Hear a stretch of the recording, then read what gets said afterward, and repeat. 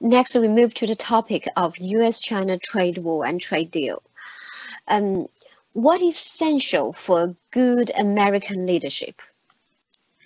Well, good American leadership needs to put America first, not the world first, not China first. It's to put America first, to make sure that America stays a strong, balanced economy that can, because economic security develops national security. And the United States, by virtue of the way the world has gone, has been the world leader, provided security to the world. We've made lots of mistakes, don't get me wrong. We certainly have. But our intentions were always in the right place. And somehow we got away from the fact, recognized that we could do nothing in the world. We could not be the world power or a balancing force for good in the world if we didn't have a strong economy, and which meant we needed to have a manufacturing sector. We couldn't give that away, and we did. So the first quality of good leadership for America, American leaders need to put America first. They need to recognize that all their success is based upon having a successful platform of the United States economy to build on. Instead, they've undermined their own ability to exist. And so, number one, put America first. Number two, you need to understand the values that made this country great, made it the envy of the world, and you need to be true to those values. You cannot compromise on those values. And so the leaders in America need to have strong moral character, strong ethical character, and they need to have a strong belief in the American system and the American Constitution. And that has been sorely lacking. We have become, along with the rest of the world, corrupted and lost our way. President Trump is working hard to bring that back, create the right focus on putting America first, because he knows a strong America will be good for the world. He also knows a dominating China will be bad for the world. Strong leadership is critical, but in this, for America, you got to put America first. If you could give 3 suggestions to Trump's trade policy towards China, what would that be? Actually, I will give you 3, but I will give you a 4th as well, okay? So you'll have to bear with me. The first thing I would say to the president is stay tough on China. The second thing I would say to the president is get tougher on China. The third thing I would say to the president is decouple from China. The fourth thing I would say to the president is watch your back. China's tentacles are everywhere and they run deep, not just in the world, but throughout the United States. That would be the 4 things that I would say to the president. Stay tough, get tougher, decouple, and watch your back. According to the USTR Section 301 report released in March 2018, China was found to have seriously violated its bilateral agreement with the US. Why has the US tolerated China's violation for about 16 years? Well, listen, we've already covered that several times, actually, in our Q&A so far, but I'll just summarize it. There was a mistaken strategy that the United States led and the world followed that said, if we help China develop, they will become more like us. They'll become a true world player on a level playing field where we can all work together and build a better world. And that we went out of our way to help them do that.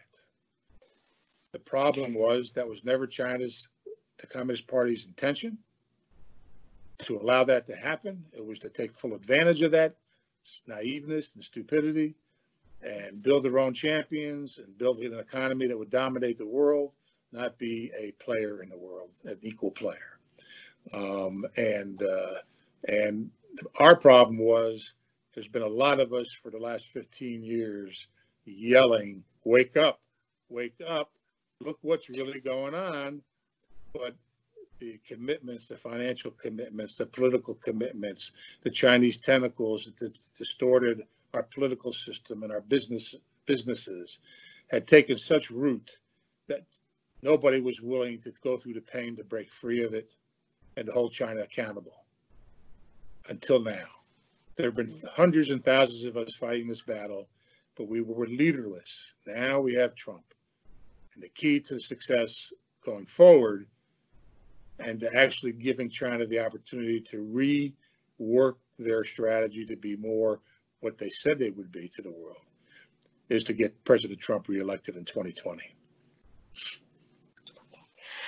What goals does President Trump's tariff war levied on China's imports aim to achieve?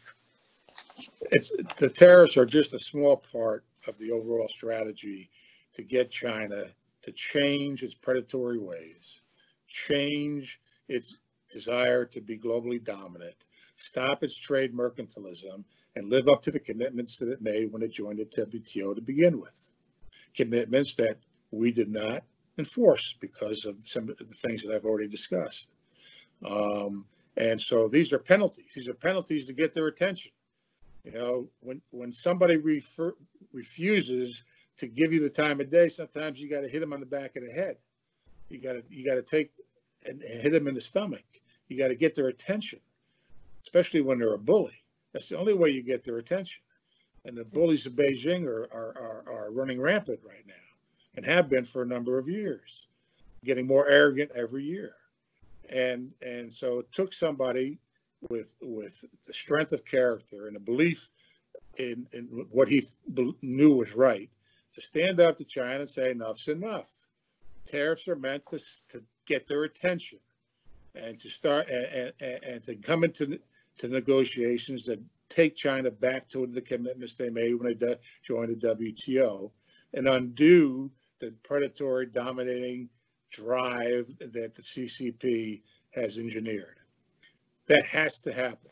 And the tariffs are just the first wave of that. And all the people in the world and in the United States who are screaming about how bad the tariffs are the same folks that refused to hold China accountable all these years and created the monster that we have.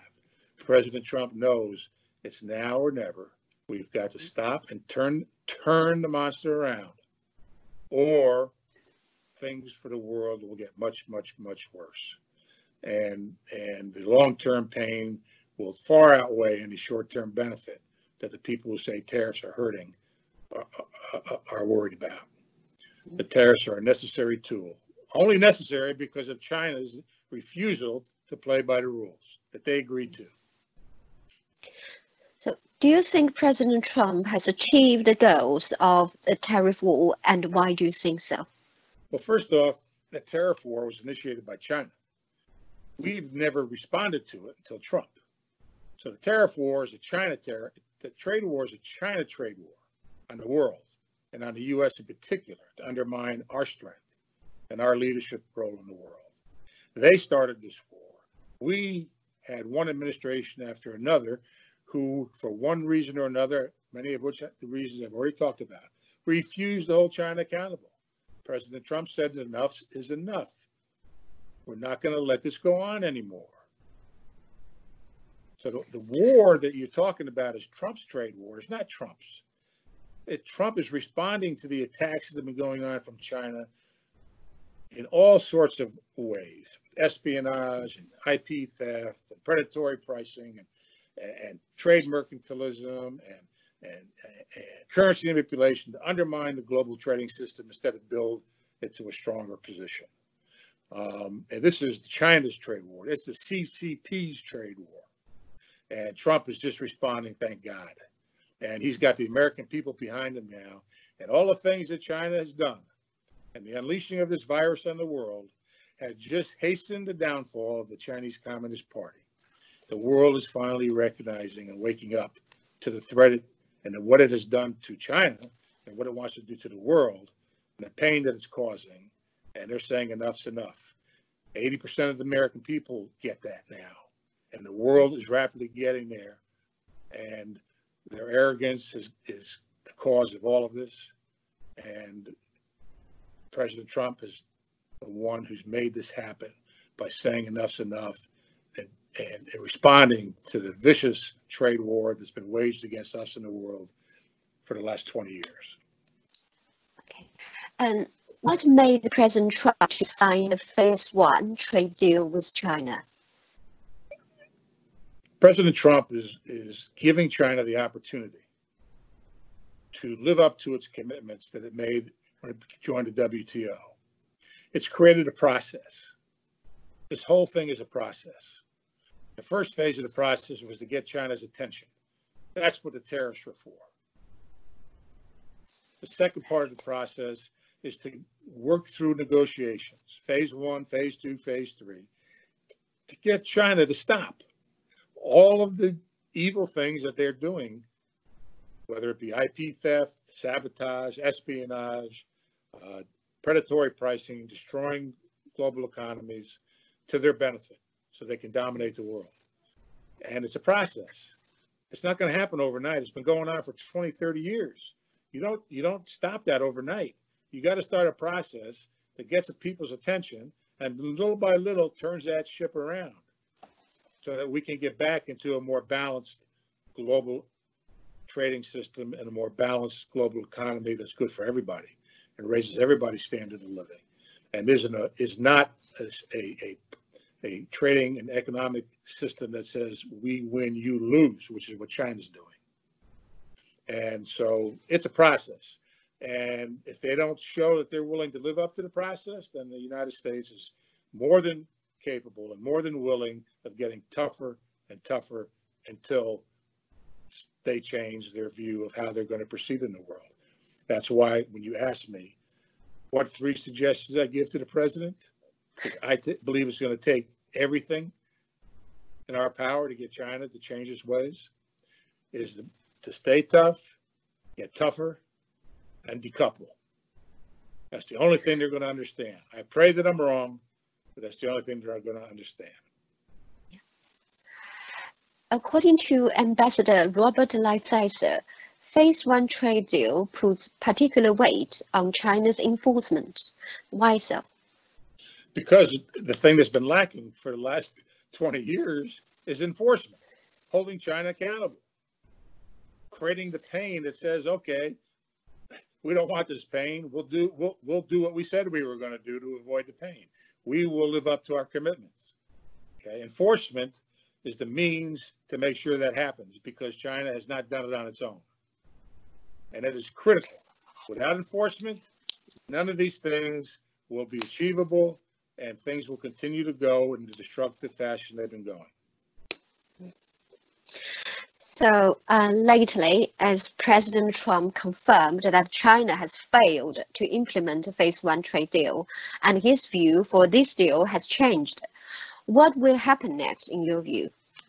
Listen, I'm not sure that anybody in Washington in the Trump administration ever believed that China would honor the trade deal. Once again, my point is we wanted to give them the opportunity to live up to their past commitments. You do that by starting a process, but you put in place things that if they don't follow the process, there are enforcement actions and penalties, severe penalties, for not living up to the agreement. So I think everybody is always hopeful that the right thing will be done. But I believe they all, and that's why they put these enforcement provisions, I believe they all thought that it would be a tough road and that the Chinese would do everything they can to not comply. And so far, they're not complying. They're buying more soybeans from Brazil and hardly any from us. You know, they say that they're reducing tariffs on farm goods and what have you. Well, the proof will be in what they buy. And they're still attacking us. Stealing our IP, hacking into our systems, just hacked into our grid. It just continues. And so the ultimate insult was the unleashing of this virus on the world and the killing of hundreds of thousands of global citizens and nearly 100,000 Americans. And it's still going on. It's still not under control. We're working hard to get there. We're making progress. Now I hear that China's got potentially another outbreak in the northeastern part of China. They've now said that they're not going to export any PPE, personal protective equipment that you would need to continue to prevent the disease spread globally. they're going to keep it all there. They keep demonstrating time and time again they're not to be trusted. My personal opinion was they were never going to abide by this trade agreement, but it was worth the effort and a necessary step to take before the world would recognize they had to take stronger action to get China to come in line.